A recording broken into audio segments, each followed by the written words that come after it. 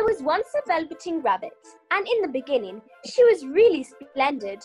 She was fat and bunchy, her coat was smooth and shiny, as a rabbit should be. On Christmas morning, when she sat at the bottom of the Christmas tree, she was beautiful as beautiful can be. There were other toys underneath the Christmas tree. There were some dolls, toy soldiers, books, and a lion. On Christmas morning, the little girl opened up all the presents. She loved the Velveteen Rabbit most of all. At the end of the day, however, all the toys would be put back into the toy box. At night, the rabbit would feel very lonely. She was naturally shy, and being only made of velveteen, some of the more expensive toys quite snubbed her. The other toys were very superior and looked down upon everyone else. They were full of modern ideas and pretended they were real. This is a good workout. Feel my muscles. Ooh! Ooh! I've been working on my sit-ups. 65 in 2 minutes. My abs are the best in any nursery. Well, I definitely need some new outfits for next season. I've been wearing this ever since I arrived here. Same here. We should be able to complain about this. It's just not fair. We should start a complaint first.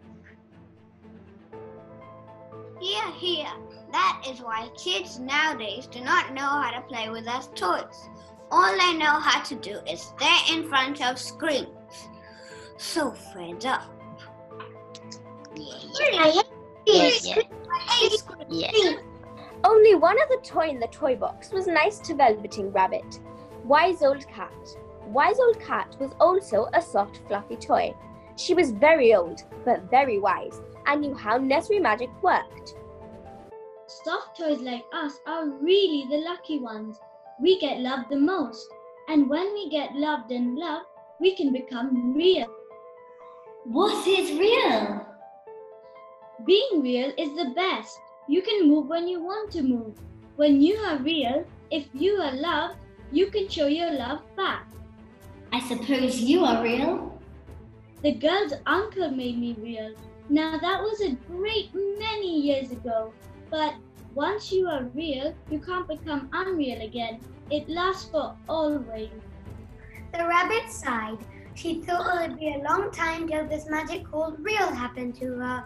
The girl had not played with her in such a long time and now preferred to play with the other modern toys. One evening, when the girl was going to bed, she couldn't find the china dog that always slept with her. Her nana was in a hurry, and it was too much trouble to hunt for china dogs at bedtime.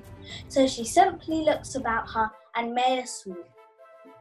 So Nana dragged the rabbit out by one ear and put her into the girl's arms. This began another happy time for Velveteen Rabbit.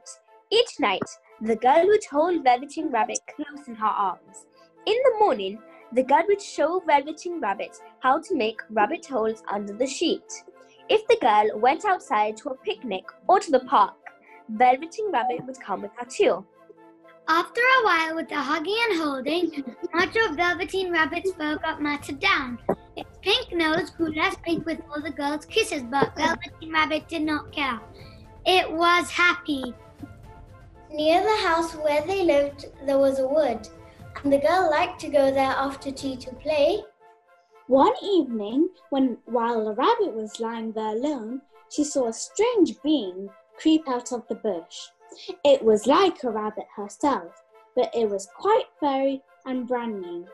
It must have been very well made, for its seams didn't show at all, and it changed shape in a strange way when it moved. Why don't you get up and play with me? I don't feel like it. Can you hop on your hind legs? I don't want to. You haven't got any. I have got hind legs. I'm sitting on them. You don't smell right. You're not a rabbit at all. Come back and play with me. Oh, do come back. One day, the girl became sick. Her forehead got very hot. The doctor came and went. Nana walked back and forth in fear. Day after day, the girl stayed in bed. There was nothing for Velveteen Rabbit to do but stay in bed too, day after day. At last, the girl got better. Such joy in the house.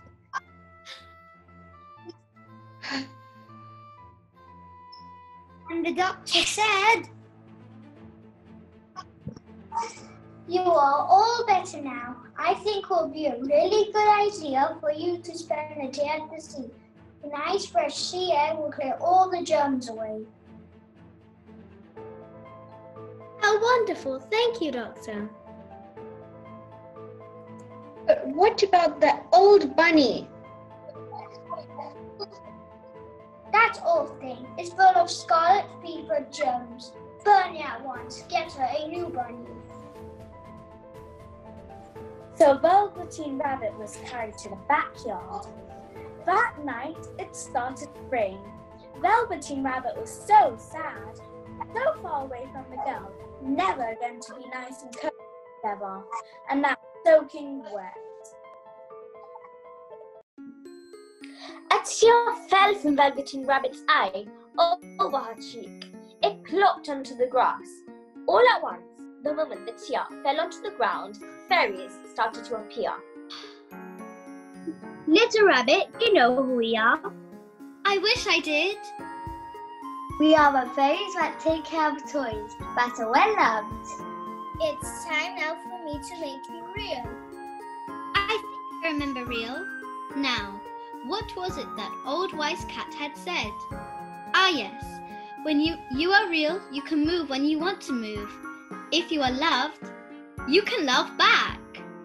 With one touch of the fairy's wand, Velveteen Rabbit felt different, tickly. A fly landed on Velveteen Rabbit's head, and it was itchy. As quick as a wink, that foot was up there to scratch it off. So this is being real. I can move when I want to move. I will show you a new friend. Hello. You must be very kind to her and teach her all she needs to know in Rabbitland, for she's gonna live with you forever and ever. Run and play, little rabbits.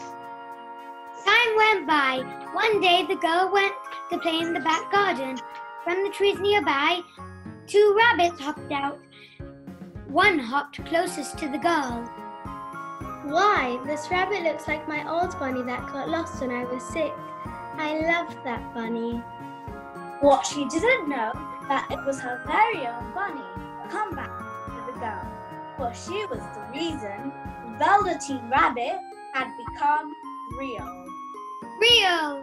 Real! Real! Real! Real! Real!